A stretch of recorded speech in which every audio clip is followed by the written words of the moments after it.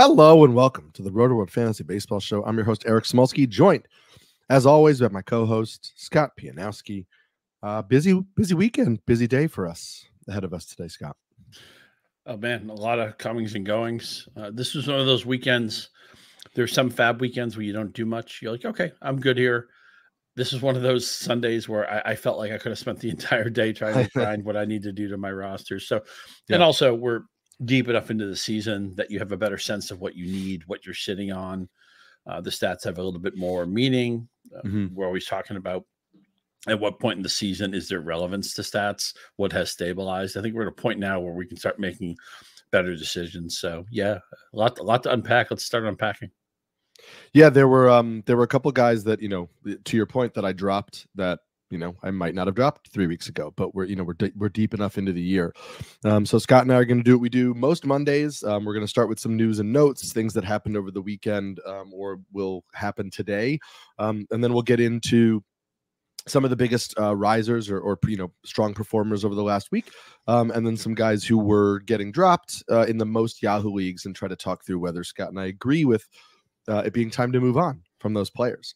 We'll start with the trade, because we don't normally get trades at this point in the regular baseball season. And trades, not just like, I saw that there was an Athletic article on, what type of trades tend to get made. And it's usually like for backup in May. And it's usually for like backup catchers or, guys who are past their prime. We don't see what we saw, which was Luis Arraez, who was a two-time batting champion, get traded from the Marlins to the San Diego Padres for reliever Woo Suk-go, who the Padres signed in the offseason. And then 3 minor league prospects led by Dylan Head, who was the 25th overall pick in the 2023 draft for the Padres. Also outfielder Jacob Massey, who was, or Mars? I'll have to look that up as we're going through it. I think it might be Massey, who was the most recent MVP of the Arizona Fall League. And then first baseman outfielder Nathan Martorella, who there's some mixed reports and from prospect guys, but Chris Clegg, who we had on our Q&A last Tuesday, is definitely a fan of Martorella. And so the return for most people seems to be viewed as being a strong return for the Marlins, even if the idea that they got rid of Arraez, at the very beginning of May seems to be confounding some. So I'm curious how you reacted to the trade before we talk about the fantasy takeaways for it. Yeah, we like trades. We like trades where it opens up playing time for some new players. And in the case of Arraez, it frees him from a mediocre lineup to now he's at the front of a Padres lineup we still like. Manny Machado getting back to full health, so they've been able to finally. The Padres have a lineup that I think is representative of what they want to put out every day, and they still fancy themselves a playoff team. And Arraez is an interesting guy because he's just a different type of fantasy cat, right? I mean, you roster him, you're thinking he's going to give you a plus average, not a lot of home runs, not a lot of steals. He does put the ball in play a lot, doesn't actually walk all that much, but San Diego, I mean, with Miami picking up a lot of the Arraez contract anyway, I mean, I respect what the Padres have done the last few years, right? I mean, the Soto thing didn't work out as well as they thought it would, but they're a team that wants to be good right now, and they're not a kick the can down the road team. They're like, no, we have enough good players that we can disrupt the tournament if we get into the tournament. We just have to need to do it. Obviously, Xander Bogaerts was off to a really bad start, and maybe he fit more in the middle or deeper part of the lineup. Right now, he's probably their number 6 hitter going forward, so a little bit nervous about Bogaerts. But it's just good to see, even if the teams are in opposite directions, right? San Diego's like, be good now. The Marlins are like, we stink. Let's try to be good at a later date. Luis Arraez will not be on our next playoff team. Yeah. So it's a little bit frustrating to see a team kind of be, okay, our season is already over, which is kind of what the Marlins are saying. Not like Arraez is an MVP candidate or anything, but whenever there's a fantasy trade that immediately, jostles the value of some players, it gives us some pickup options, which I think it did in this trade. Yeah, it gets my juices flowing. Yeah, it's an interesting trade. I said something on Twitter because a lot of people were talking about how it was a questionable move for the Marlins. And to me, it's just like, sure, at this stage, I could see it. Luis Arraez is a terrible defender. he's not a good defender at any position. He actively hurts your team in the field. So he's kind of a guy that you have as a DH, but he is a super high contact hitter with minimal power. So if you're putting that at your DH, you better have defenders who also rake at other positions, because you're not going to get power out of your DH spot. And most teams do kind of rely on having a powerful hitter in that part of the order, or at first base, corner outfield, etc. The Padres have Jake Cronenworth at first base. He's having a really good year. He's not necessarily a power hitter, right? Xander Bogaerts up the middle, not really a power guy anymore. They have Jackson Merrill in the outfield, high contact rate hitter, not really a power guy. So if you look at this Padres lineup, it's Fernando Tatis and Manny Machado are the two guys that can leave the yard with consistency. Obviously, some of these other guys will hit home runs, but it's a contact-oriented lineup. And now you're using the DH spot to kind of shuffle things around a little bit. We saw Bogaerts DH on Sunday. So to me, it's like, I don't know, man. It's a little bit of a questionable decision. I understand it makes the Padres lineup better, but I don't know that it gives them something they really lacked. They give up a lot of really good prospects to get Soto, and those guys are doing well for the Nationals right now. And so we'll see. I mean, the prospects the Marlins got are young, but this could easily look like a trade that works in the Marlins' favor, much like the trade for Pablo Lopez for Luis Arraez certainly worked in the Twins' favor at this stage. You mentioned guys who could benefit from it. I think. Let me ask you one really quick question, because I don't know that we've talked about this player at all, and he has surged past 50% roster tag in Yahoo, but I feel like I've spent my entire life waiting for Jurickson Profar to figure it out and have that season. He's played for everybody, right? Texas and Oakland, the Padres and the Rockies, and back to the Padres. He's played all over the field. He's missed a full season with injury. At one point, he was the #1 prospect in baseball. Now he's age 31 season. He's off to a 344, 430, 533 start. The walk and strikeout rate is almost even. And you know how I love talking about guys who do that. Nobody thinks he's a 182 OPS plus player. I get it. But is Jurickson Profar somebody we're going to have? He's going to have fantasy relevance all season. What's your take on it? Look, he's not this good, because anybody playing this far over their established level of production, we're just going to look at him and say, okay, it's easy to say regression. Okay, I get that. But my question to you, Eric, is what is he going to regress to? The player he has been for much of his career. I have Profar in a lot of leagues, and I'm really happy with what I'm getting from him. I look under the hood, and it's like nothing has really changed. He's got a barrel rate just under 6%. He's a career 4.1% barrel rate guy. He has a 42% pull rate. He's a career 42% pull rate guy. Has a 35% fly ball rate. He's a career 34.8% fly ball rate guy. He currently has a 28.6% O swing or chase rate. He's a career 28.4% O swing guy. He currently has a 92% zone contact rate, and he's an 89.6% zone contact guy. Last one, career. He is currently rocking a 7.8% swinging strike rate, career 7.7% swinging strike rate hitter. It's basically the same as he's been for his entire career. The issue right now is he's making a little bit more contact in the zone, and his line drive rate has really spiked over his career norms. And I think that's why you're seeing a 344 batting average, which is coming with a 381 BABIP, by the way.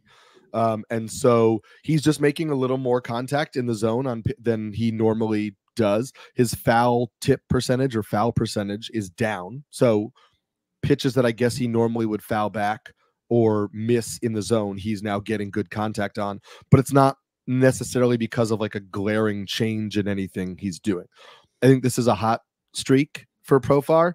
I think if you have the ability to sell high, I think this is a great time to do it. I don't think people are going to buy high on a 31-year-old in the middle of a great run, but I think you keep him in your lineup, obviously, because he's performing really well. I just don't know that it's going to be at the end of the season. I think you might look up and he's hitting 260, and he's got 12 home runs, 15 home runs, and you're thinking, I'm glad I had him for whatever time I had him for, but I don't think he's necessarily a guy you're going to be holding all year long.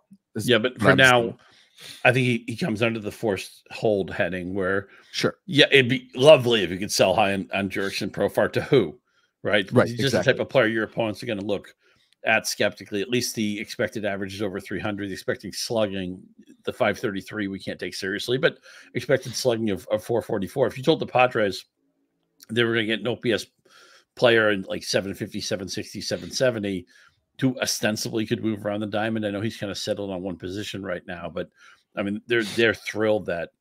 Right. And also with Profar, if you've gone through the Profar experience, it's usually like, is he in the lineup today? Is he in the lineup tomorrow?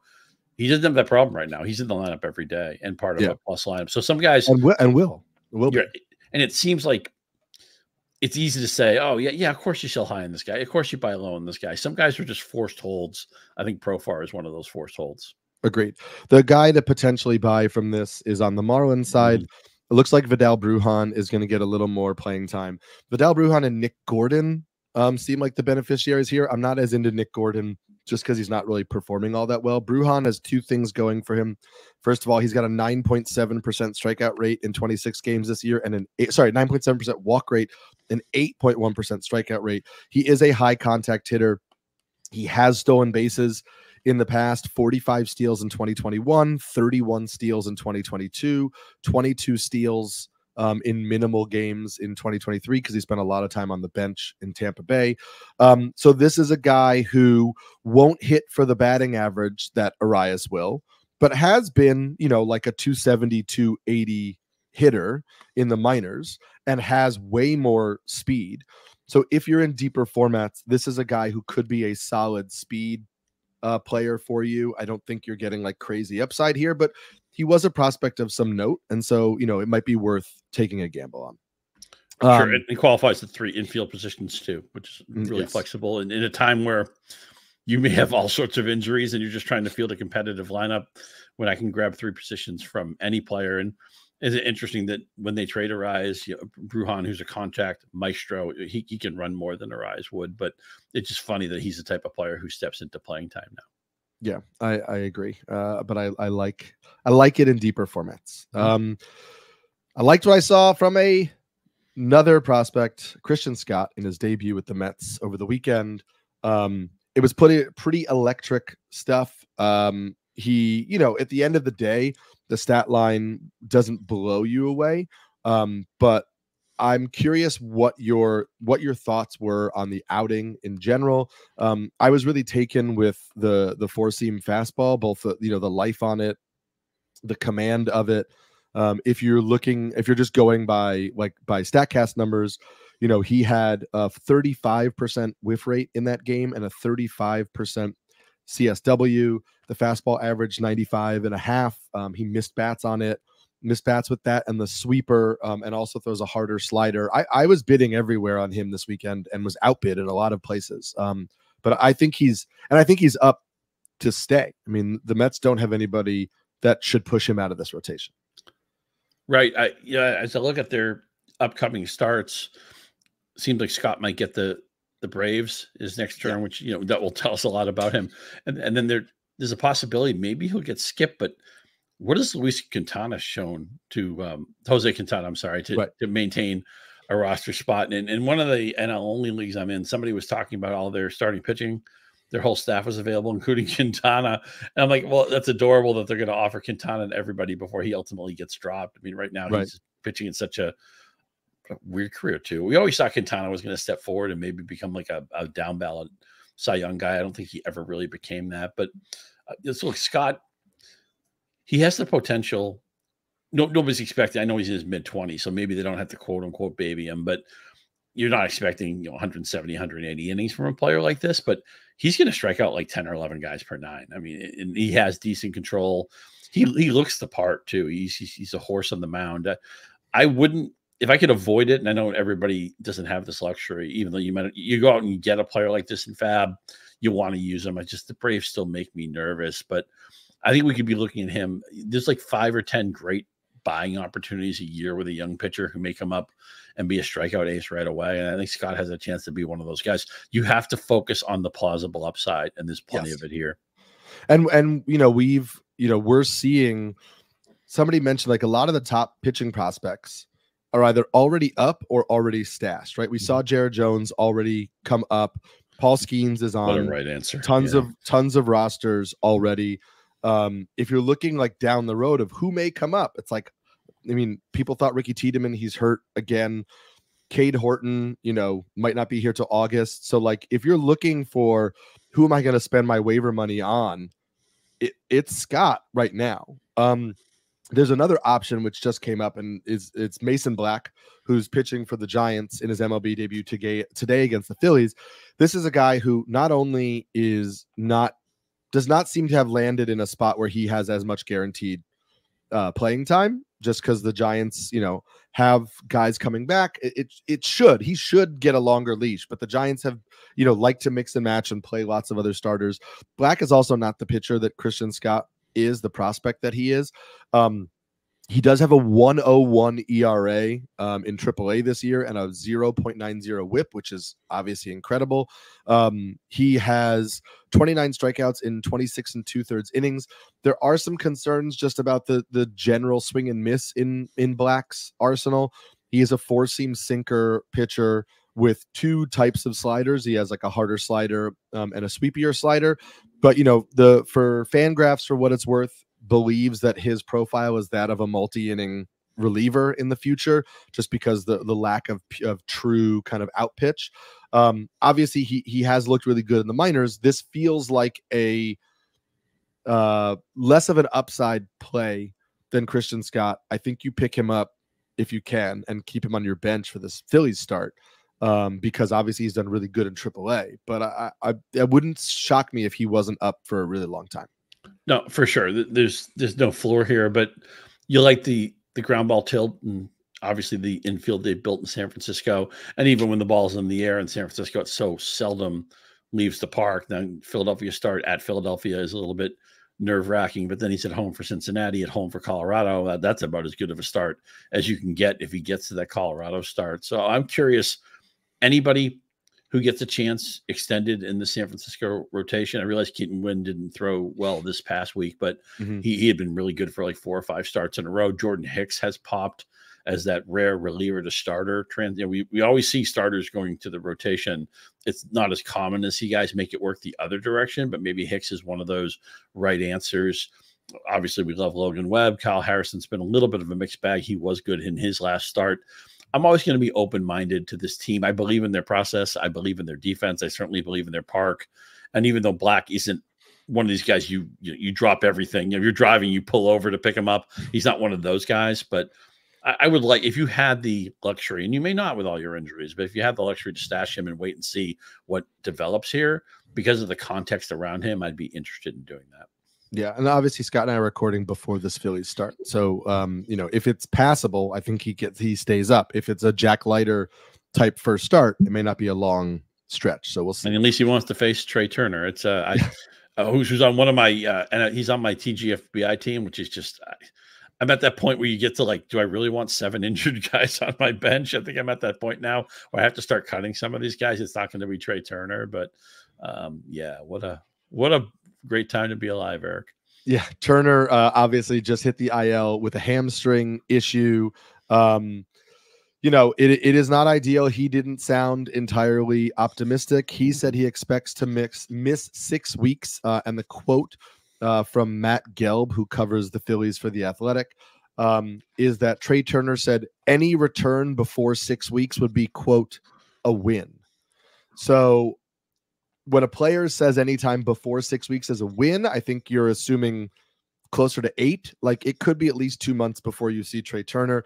You're not cutting your first round pick. You're not cutting him in an NFBC format. You're not cutting him. You have to hold, and you have to find speed elsewhere. You're not going to replace Trae Turner. It's important just to understand that. Like you need to say, okay, what aspect of Trae Turner am I missing the most?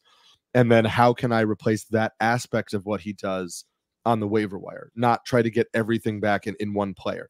And so some of the guys we'll talk about later in the show could provide you some of the speed aspect of Trae Turner if you need like the runs or something. I mean, that's what you need to look at your team roster construction and say, what am I going to miss the most for him? And then focus on that one or two categories in the waiver wire.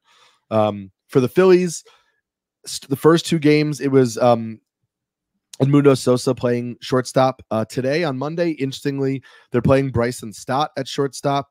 He was their shortstop in 2022 before Trae Turner was traded, and that gets Whit Merrifield in the lineup at second base. So this is something to just keep in mind. Sosa and Merrifield both have not been great this year, so they're not guys you're running to pick up.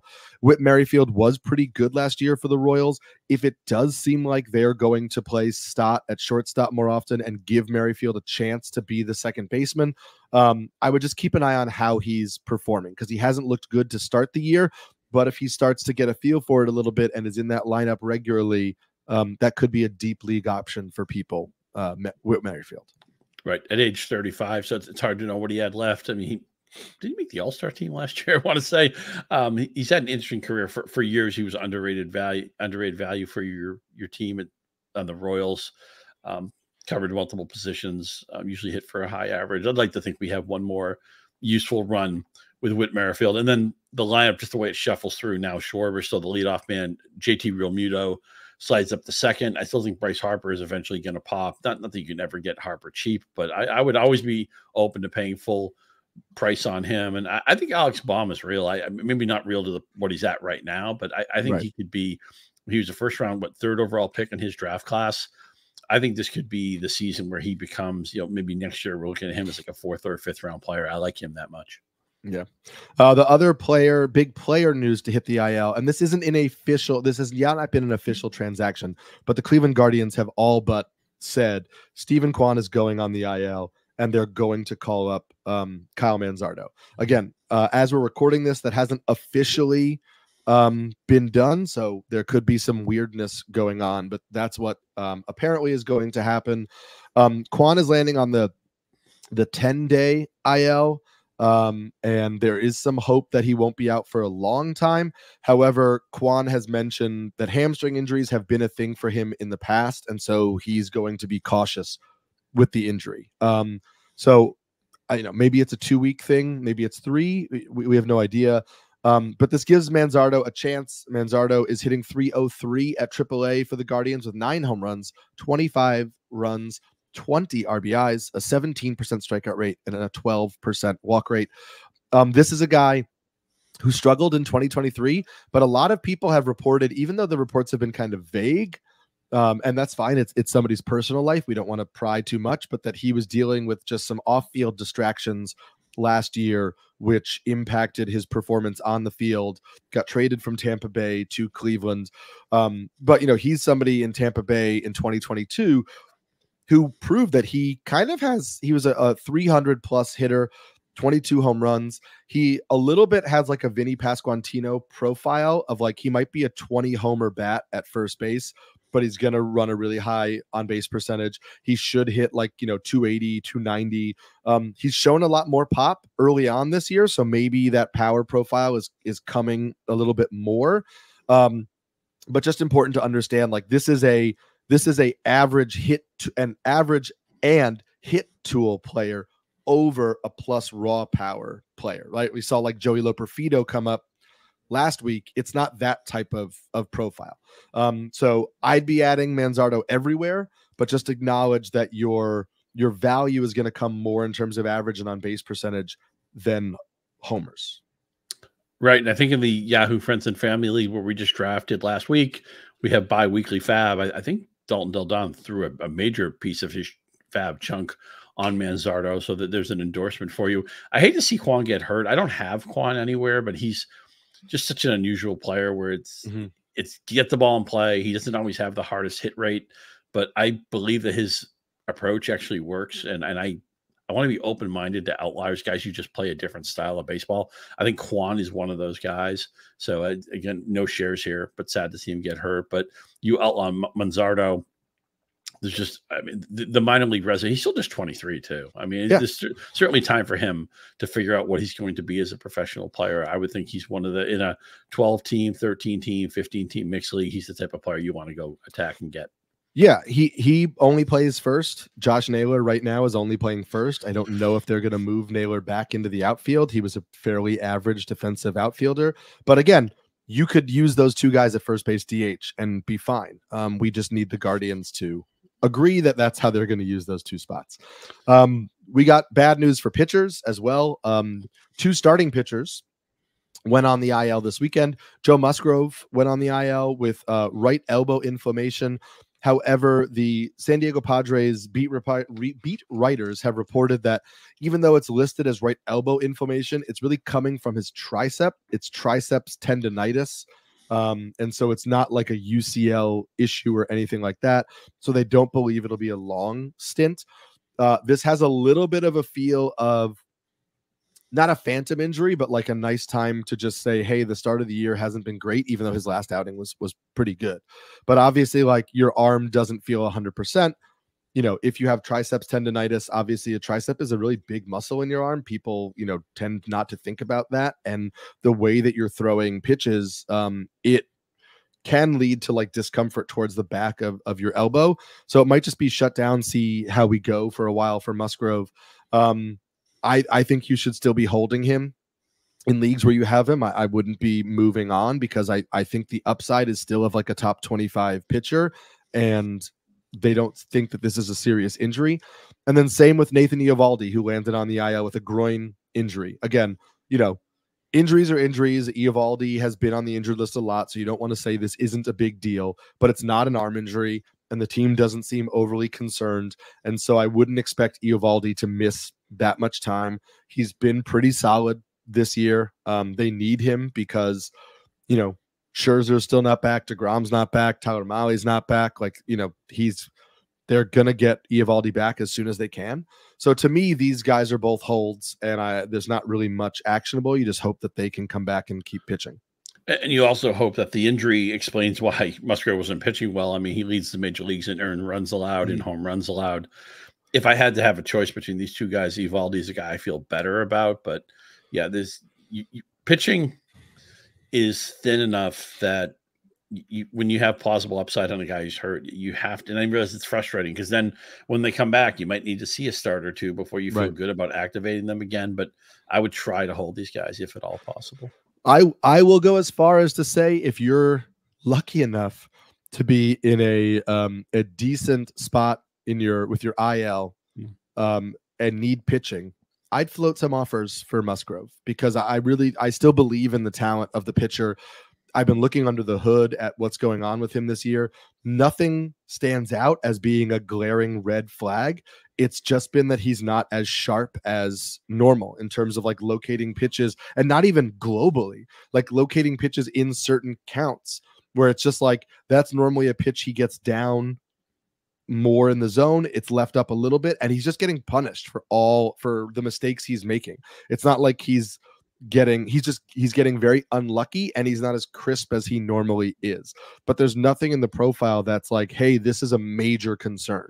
And so for me, rest, maybe the arm feels better after this triceps tendonitis, and I still think there's an upside of a top 30 pitcher. So I'm willing to float some offers for Musgrove if I have an IL spot. My question to you is, it looks like the Rangers have 7 games this week, including a doubleheader on Wednesday. So the rumor is that Jack Leiter is going to get called up to get a spot start against the Athletics in this first series. His first start obviously didn't go, even though he struck out the first batter, it didn't go really well, allowing 7 runs on 8 hits in 3 2/3. He walked 3, he struck out 3, and he allowed 1 home run. No, he didn't allow a home run, just a lot of hard contact. Are you willing to take a gamble on Jack Leiter again because it's the A's, or is this like we know he's going to be up for a short period of time and you're just not going to take that risk? Yeah, that's a seam call for me. That's a borderline call for me. I'm pleasantly surprised that Oakland is just kind of a mediocre team and not a lookout below horrible team, which I thought they're going to be where the White Sox are right now, or where the Marlins are right now. And they've been plucky, and I realize they've outperformed their Pythagorean, which says they're probably like 4 or 5 games lucky right now. But I'm just glad, with all the ugliness off the field, where's Oakland going? Does Vegas want them? Is that Sacramento deal going to be even a legitimate major league park, or just, just a joke for a couple of years?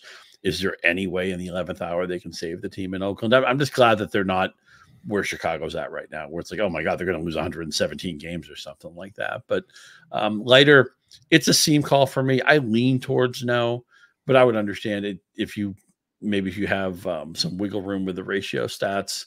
At least you're not worried about him allowing only 7 runs against this Oakland roster. There's only like 3 or 4 guys you really need to worry about. So borderline for me. I'd probably lean towards no, but there may be situations where he makes sense for your particular situation.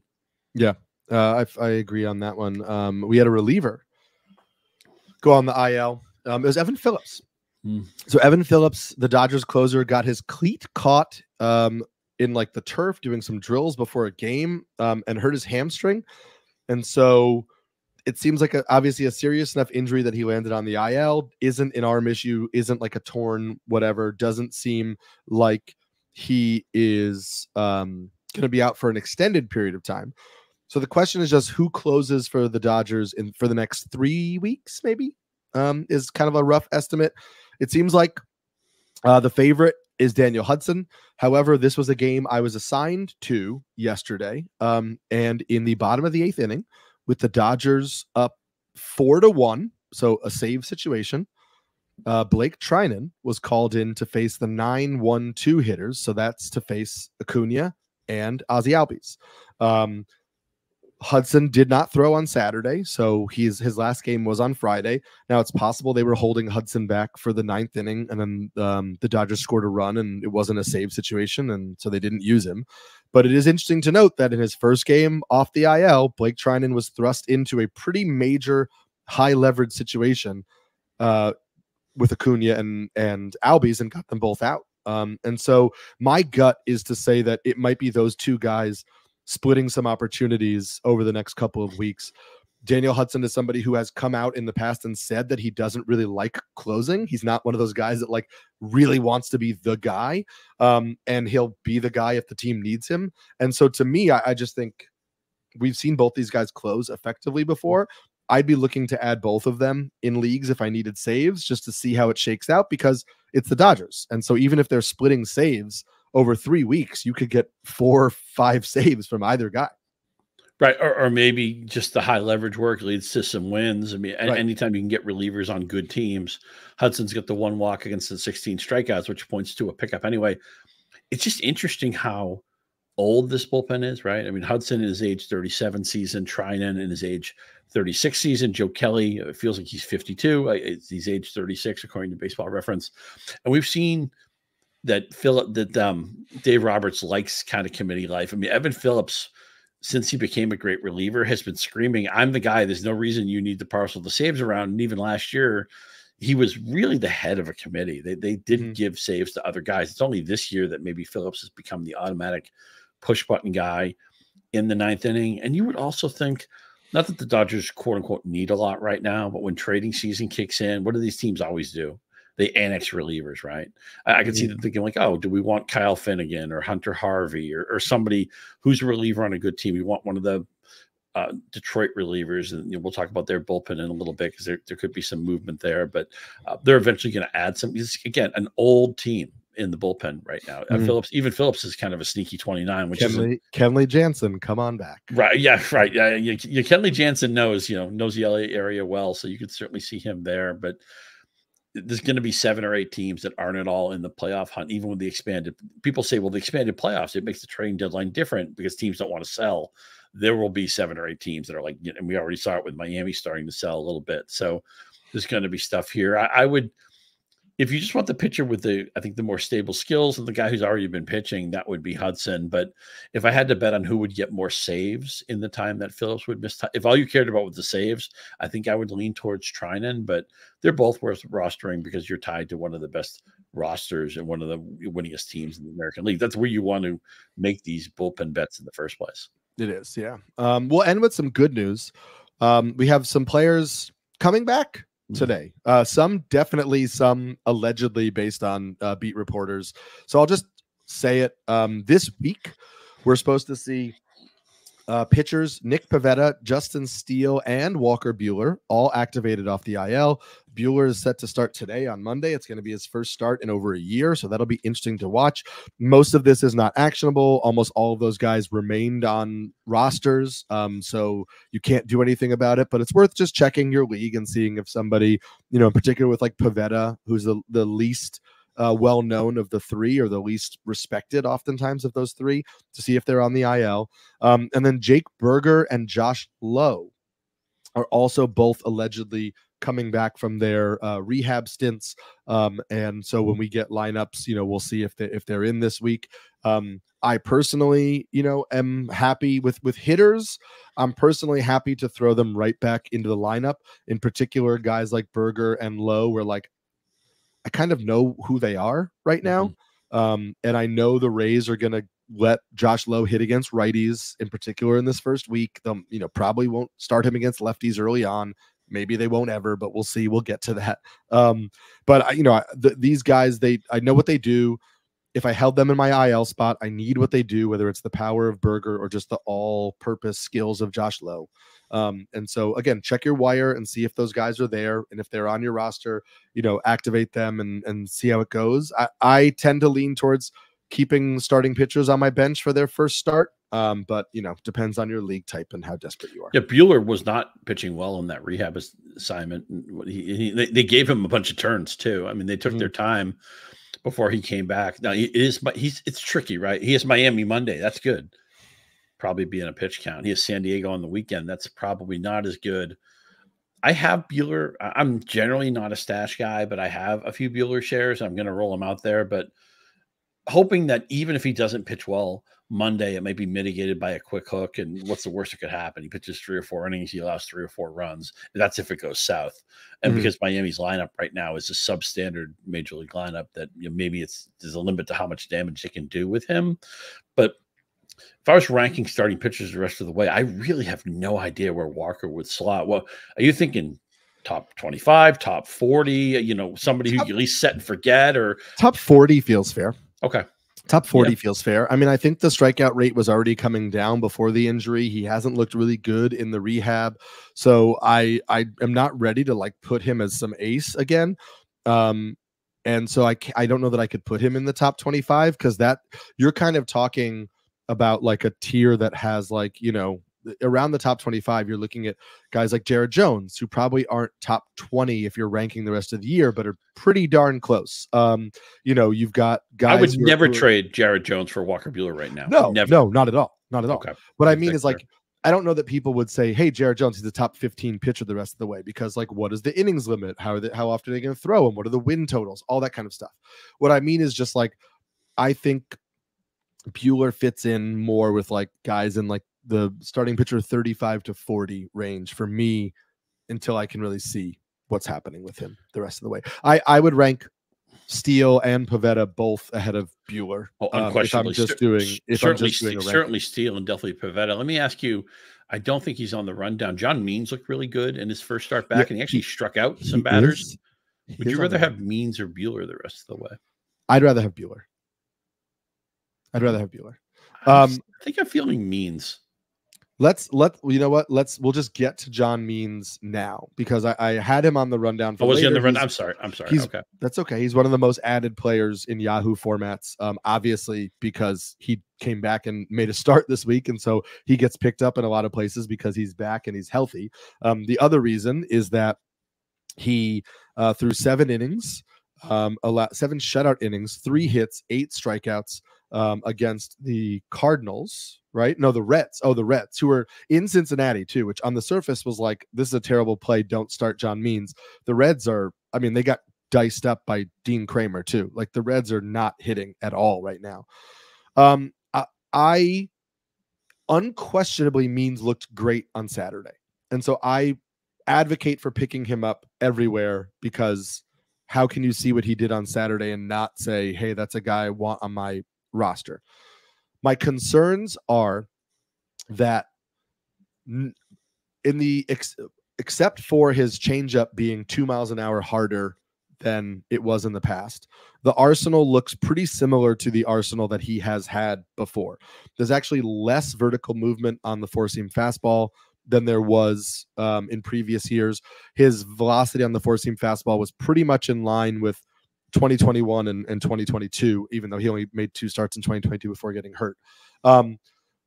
Point being, I think this is still a guy who could post a mid-3s ERA with a really mediocre strikeout rate on a good team. And so I think that type of pitcher is kind of dependent on what you need and what leagues you're in, right? Like if I'm getting a 3.50 ERA, but I'm getting just a 20% strikeout rate, 21% strikeout rate, we're talking about like 8K per 9. That's not like, that can be helpful, obviously, but it is not somebody I have to pitch every single week. And so like, I love the ballpark context. I love the team context. He'll steal some wins if he can go deep enough into games, but also, can he go deep enough into games? Right? Like he has thrown 31 total innings since 2021. So if he matters a lot to the Orioles, they're going to have to figure out how to get him through the season. I don't know if they're going to let him go 7 innings every single time.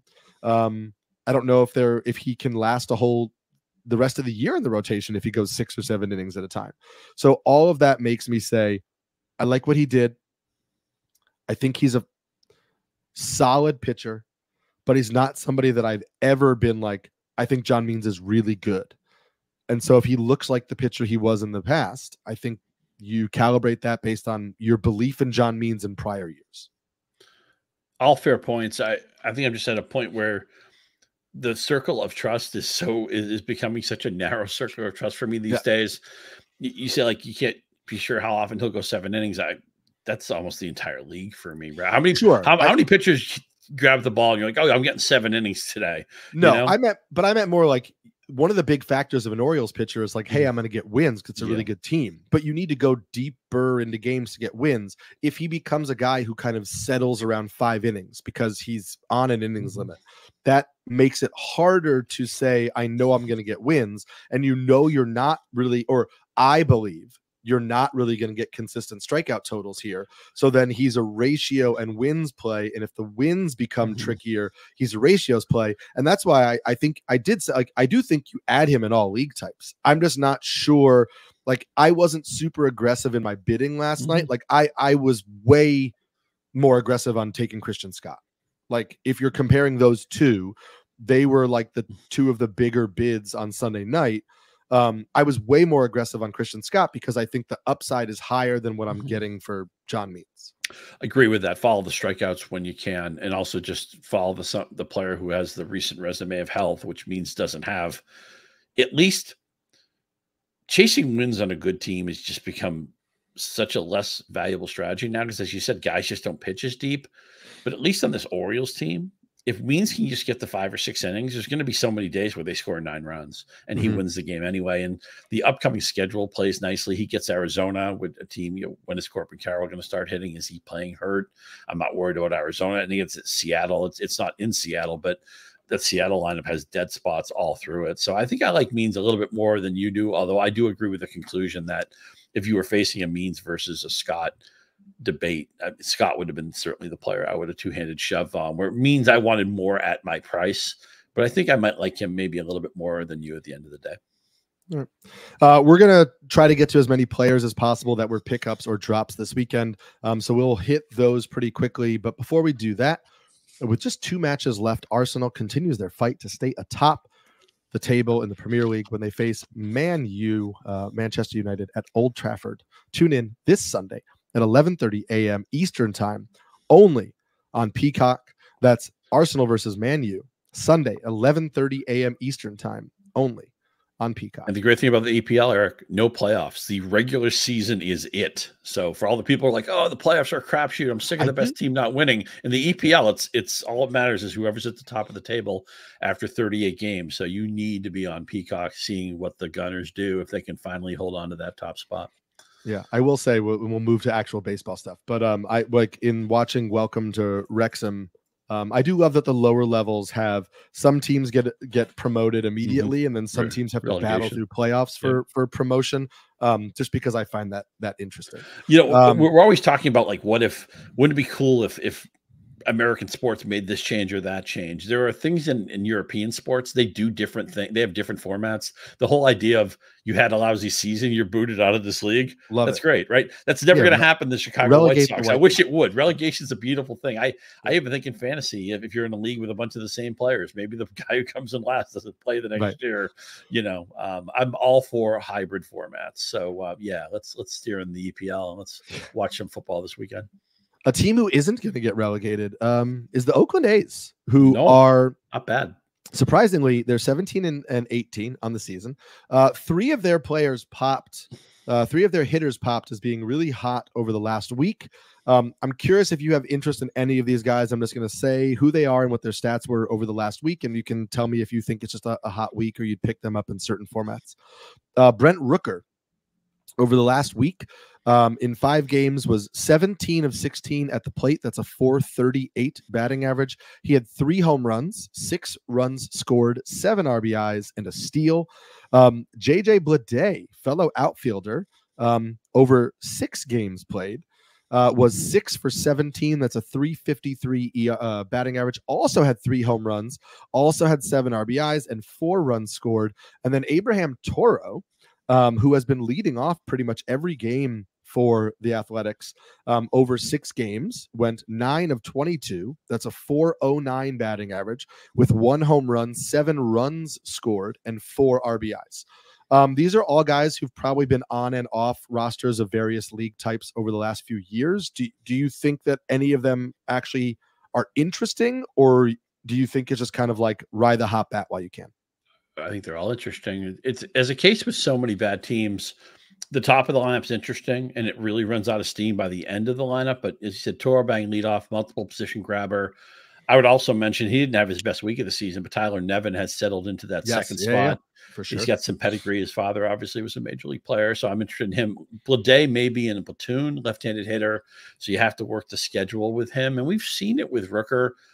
High strikeout guy, high fly ball hitter. There's just going to be months at a time where he might hit 197, but at the end of the year, Brent Rooker would probably be hitting 235 with like 28 home runs. That's rosterable in any mixed league. So Toro, Nevin, and Rooker I'm proactive on, and in a deeper league, I would consider Bleday too. The top of this lineup is actually bona fide major league lineup.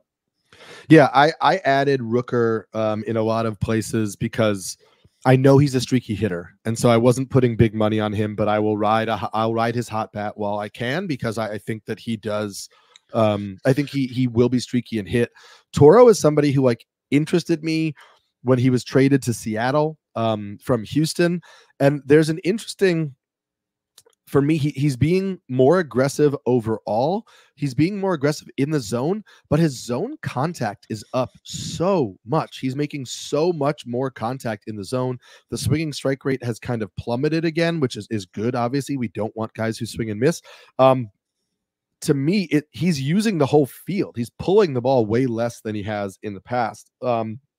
He is hitting the ball in the air a lot, which is kind of like, if you're not pulling the ball and you're hitting it in the air, it doesn't seem to be great. But again, he's shooting the gaps. He's not like hitting for over the fence power.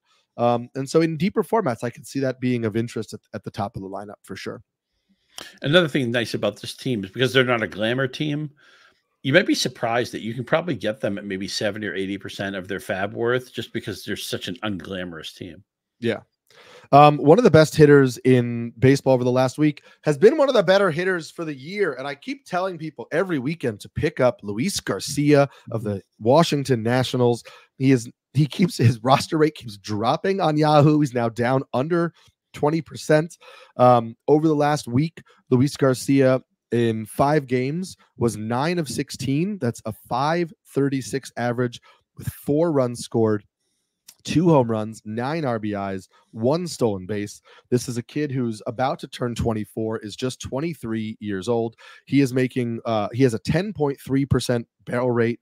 He's pulling the ball more. He's making way more hard contact. His EV50, which is a stat that we talked about last year, is his average exit velocity on the top 50% of his batted balls, is 54th in all of baseball. At 101.8 miles an hour.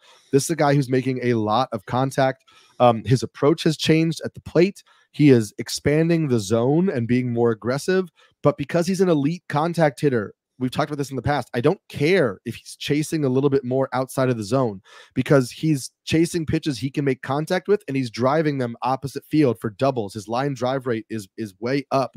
So he's not a traditional power hitter. So I don't care if he's expanding the zone, because he's expanding the zone enough to let his elite contact skills do work for him. He's now hitting 3rd in the Nationals lineup regularly. Like, I think we could look up at the end of the year and he's hitting 280 with 15 homers and 15 steals, and, you know, solid enough counting stats in the middle of that order. And to me, that's a middle infield option in pretty much all league types. I'll sign off on everything you said with just one caveat. He's not playing against left-handed pitching, so you have to work the schedule a little bit. But this week they face 5 righties, and I think it's 8 of the next 9 Miami opponents are going to be right-handed. If I were the Nationals, of course, not the Marlins. If I were the Nationals, okay, and they're kind of like a little bit like Oakland, right? We're just happy that they're plucky. They're around 500. Cal Finnegan seems like it saves every one of their wins. Hunter Havers had a really nice season. Glimpses of what Mackenzie Gore can be. Why not just let Garcia play all the time and give him a chance to get better against left-handed pitching? I don't understand platooning a guy like that, but I was just going to say, I think they might, right? Like, if he keeps hitting like this, why would they keep platooning him? And I understand that's total speculation on my part, but I'm just suggesting, I think it could happen in the coming weeks that we start to see him get. Yeah, it's just one of those things that you have to look at. Now, look, we know the rules with platoons, right? If you're on the strong side of the platoon, it's really not that big of a deal. And even the games he doesn't start, invariably they go to the bullpen. A righty comes in, he's back into the game. So he may get 2 or 3 at-bats in those games anyway. And as we always talk about, starting pitchers, with few exceptions, don't last that long anyway. I mean, it used to be, the whole game used to be in baseball, how quickly can we get the starter out so we can attack the bullpen? Now it's like, hey, let's make hay against the starter, because you know, this team might have 3 or 4 bullpen guys we can't hit. So the game is kind of flipped in the approach of that. But I'm with you on Garcia. I just like to see him play a little bit more, but that won't be a problem for like the next 10 days anyway. That's my hope, at least. Another middle infield option for you is Royals second baseman Michael Massey, who over the last week in 6 games, 9 for 24. That's a 375, batting average, with 4 runs scored, 2 home runs, and 7 RBIs. Massey got a late start to the year. He was on the IL in 14 games since coming off the IL. He is hitting 292. Has always been like a really high, solid contact hitter. Had 15 home runs last year, so was kind of showing some sneaky pop. And since coming up is pulling the ball more than last year, so maybe trying to get to a little bit of that power. I have Massey already in some deep leagues, so I fully sign off on, like, this is a I think a more talented hitter than we believe, who is hitting 5th in a Royals lineup, like hitting. I know we don't look at the Royals lineup and we're like, hey, they're really good, even though they, heading into this weekend, were leading baseball in run differential, and you're still hitting behind Maikel Garcia, Bobby Witt, Vinny Pasquantino, and Salvador Perez, which is going to get you RBI opportunities. A fascinating team. My friend Joe Sheehan was writing about them, and one of the big stories about the Royals is that their production with men on base has been absurd. I wrote about today for Yahoo that Salvador Perez basically is like the best player in the league when runners are on base, and I don't know how sustainable that is, but maybe this is a team.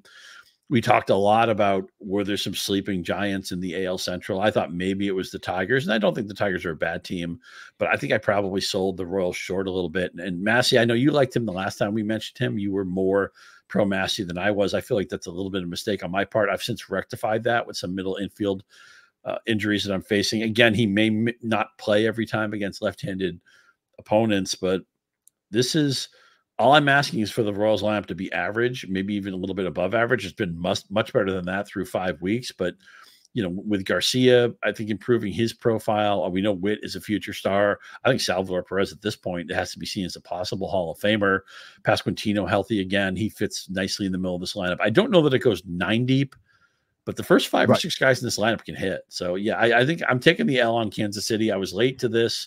I was late to Massey, but thankfully in TGFBI, where my bench is everybody on the injured list, I was happy to. I think Michael Massey was my Trae Turner replacement in the middle infield. So, welcome to the club, Michael Massey. I'm in. Yeah, let's talk about some other Trae Turner replacements. Over the last week, we'll just look at guys who are stealing a lot of bases. Jose Caballero leads baseball with 4 steals over the last week. They all happened yesterday against the Mets. But we also know that Caballero can run. He's been running pretty consistently for the Diamondbacks. The Diamondbacks. I was going to say the Devil Rays, and then that's not their team name anymore. But he's been running pretty consistently for the Rays this year. He already has 13 steals. Some guy, he's just only 50% rostered in Yahoo format, so you can find him in a lot of leagues. Willi Castro, who you kind of banged the drum for before, has been really hot over the last 2 weeks, so he's been picked up a lot of places, but still is just 60% rostered, so you can find him in places. He has 3 steals over the last week. Jacob Young, if you have an outfield spot available, is rostered in just 51% of Yahoo leagues. He has 3 steals over the last week. And then another name, if you want somebody who's rostered in technically 0 Yahoo leagues, Cole Tucker has been called up by the Angels.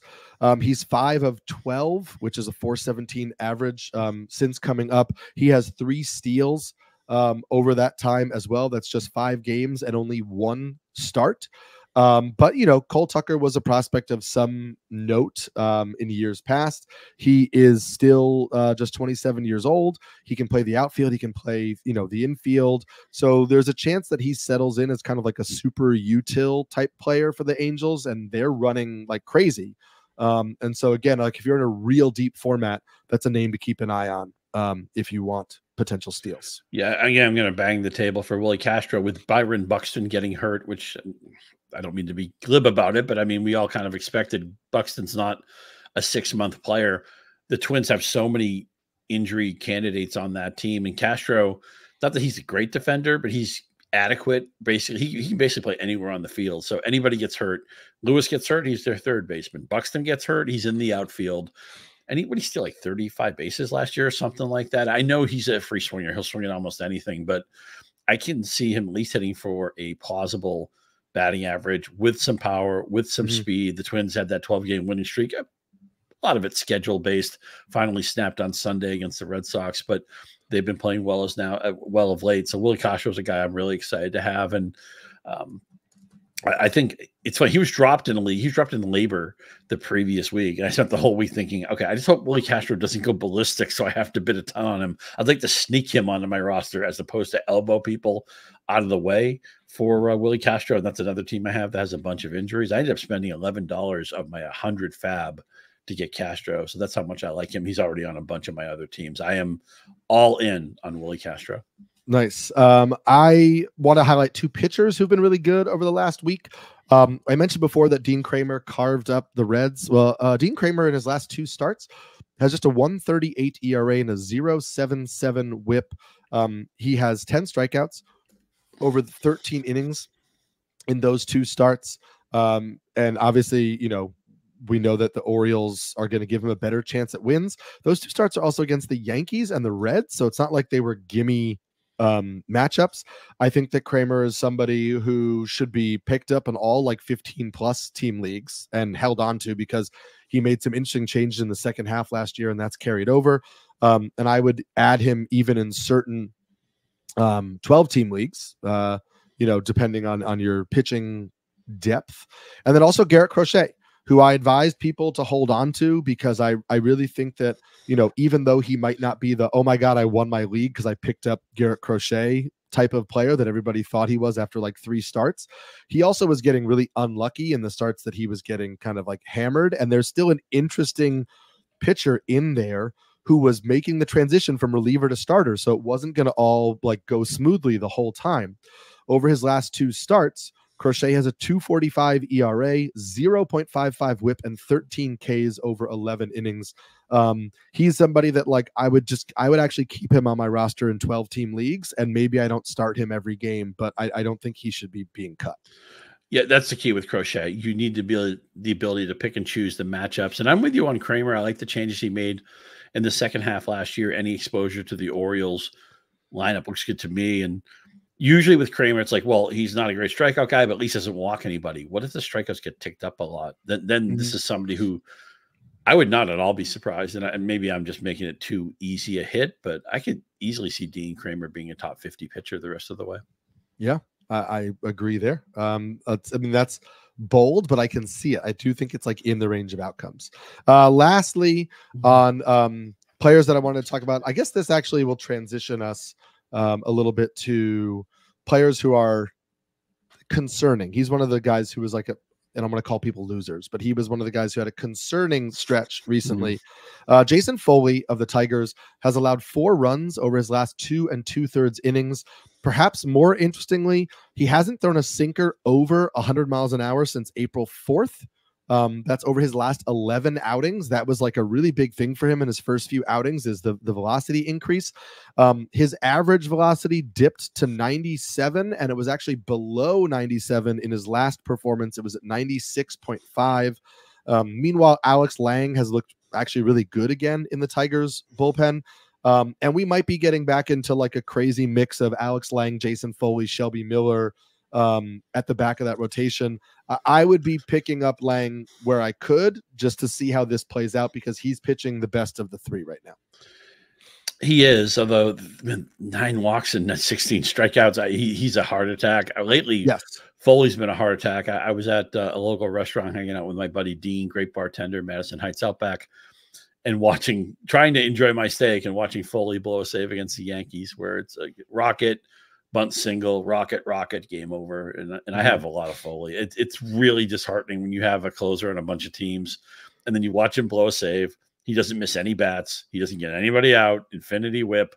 And it's like, okay, this is going to hurt every one of my teams, as it feels like. But I really like AJ Hinch as a manager. The Tigers are 2 games over 500. We know that division.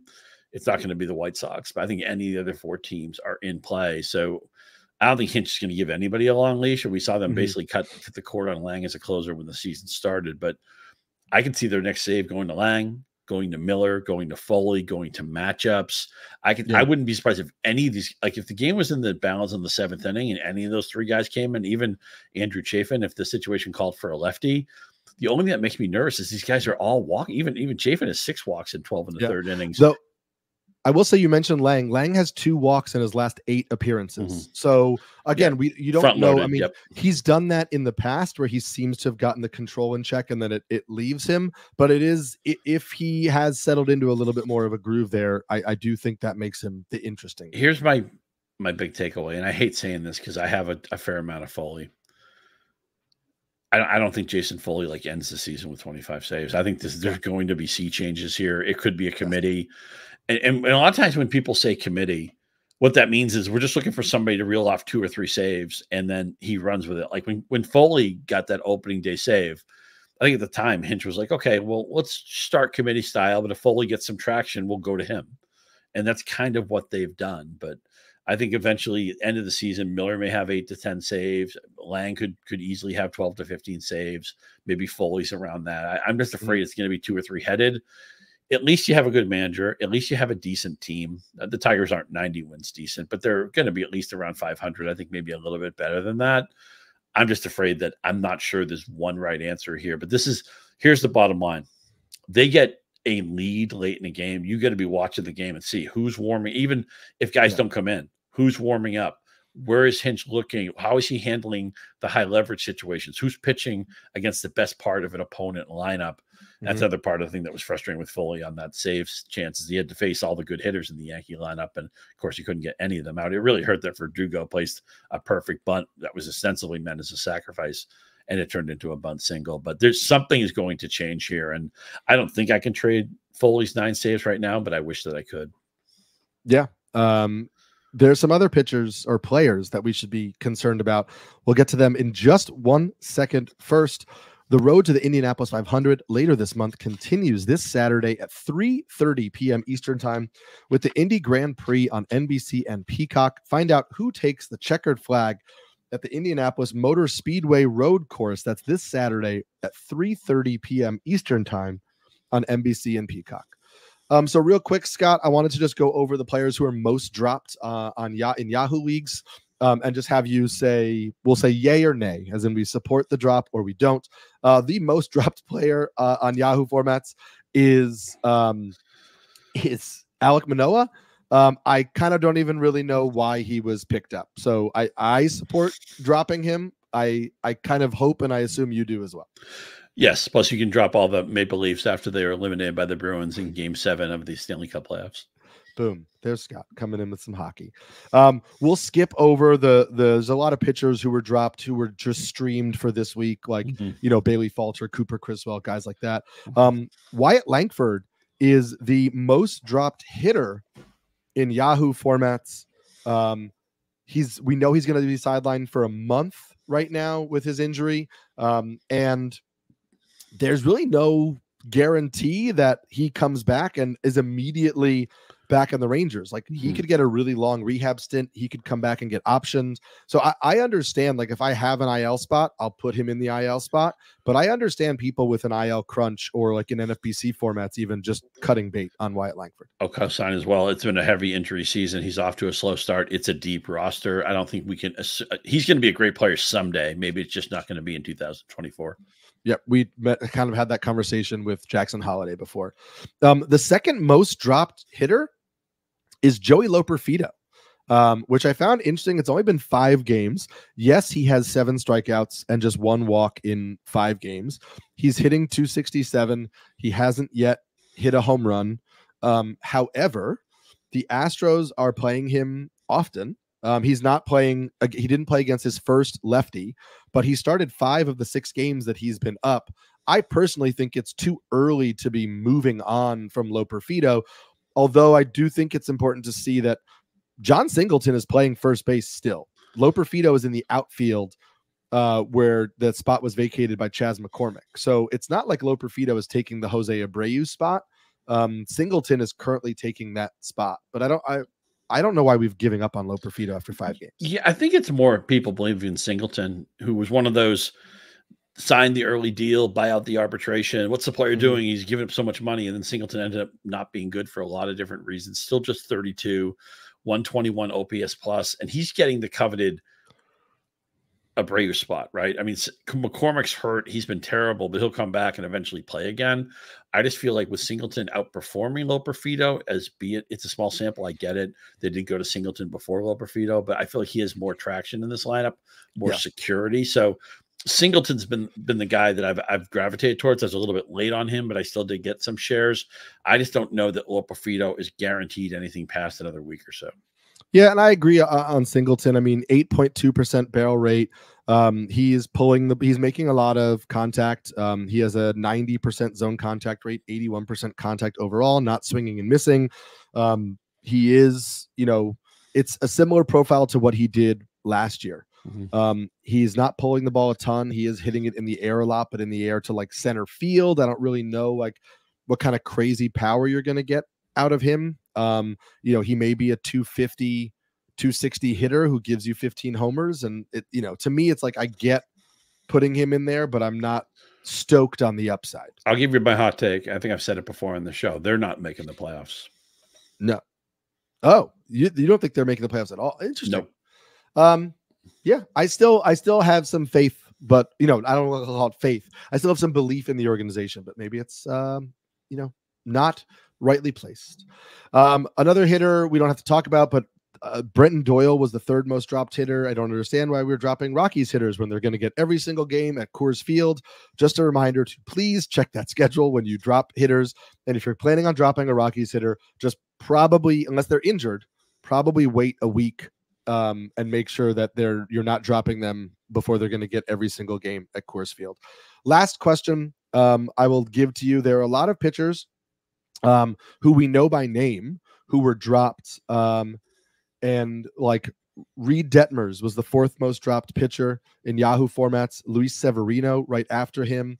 Mackenzie Gore right after him in that way. Is that something in like a 12-team league? You look at like those guys are kind of, my fringe pitchers. And so if they're not running hot right now, I'm happy to move on because I assume I'll find somebody on the waiver wire. Yeah, I have some Mackenzie Gore shares where I've been thinking about dropping him, but I haven't done it yet. Severino's a hard guy for me to trust, but I still think Detmers and Gore are good enough to be rostered in the 12-team formats. I agree with you. I like the idea of saying, hey, this is my worst 2 starting pitcher spots in a 12-team league, and I will churn them if I don't like what I'm seeing or if there's somebody who comes along the way. I have said all season I don't trust what Severino's doing, even though the results were there. Detmers and Gore, and even honestly to a lesser extent like Eric Fetty, who was dropped alongside of them, who has been pitching pretty well of late. Like I could see holding guys like that on your bench unless somebody like Christian Scott comes along. But so yeah, I try and churn the bottom of my roster. But if there are pitchers with upside I really like, I would keep Detmers and Gore for a couple more starts just to see if they can right the ship a little bit. That'll do it for a long episode of us. Lots of news and notes to talk about. You can find us on Twitter. I am at Samsky NYC. Scott is at Scott_Pianowski. And we'll do a kind of a pulse check on the league on Wednesday. Look at some of the offenses that we should be targeting now. Some of the pitching staffs that are maybe pitching better than years past. Some of the calls we made at the start of the season that have not panned out or have panned out. And we'll kind of see where we go from here. So we'll see you on Wednesday for another episode of the Rotoworld Baseball Show.